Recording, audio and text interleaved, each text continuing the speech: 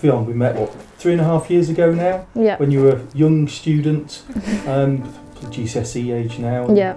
And then since then you've gone from a police cadet with us to a special constable.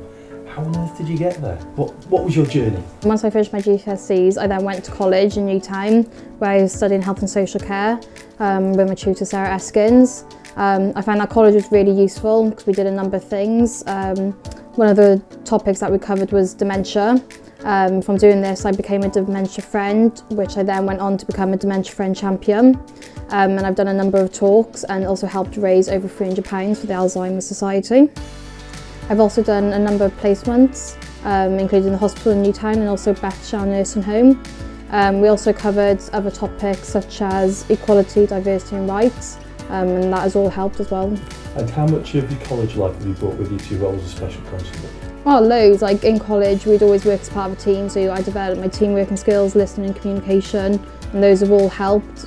Just my confidence was boosted loads. We're encouraged to always try our best, and it all showed that hard work pays off in the end. There was a night in Manchester at the Hilton where myself, my mum, my dad, Ryan and also Sarah came with me. And I won the award for the vocational category for the whole of Wales. Have there been any key individuals that have helped or guided you along the way? Any role models that you've looked up to? Yeah, one of the main ones being definitely Sarah Eskins. Without her, I'd never be where I am today.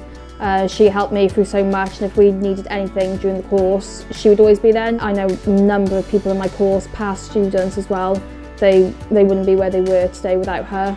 What tips or advice would you give anybody who, in the position that you were in 2016 as a young person finishing their GCSEs and looking to the future, what tips would you give them on how to start their journey? Don't be scared is probably one of the main ones. Just if you think you could do it, just go for it. I mean, sometimes you don't always succeed, but just try again.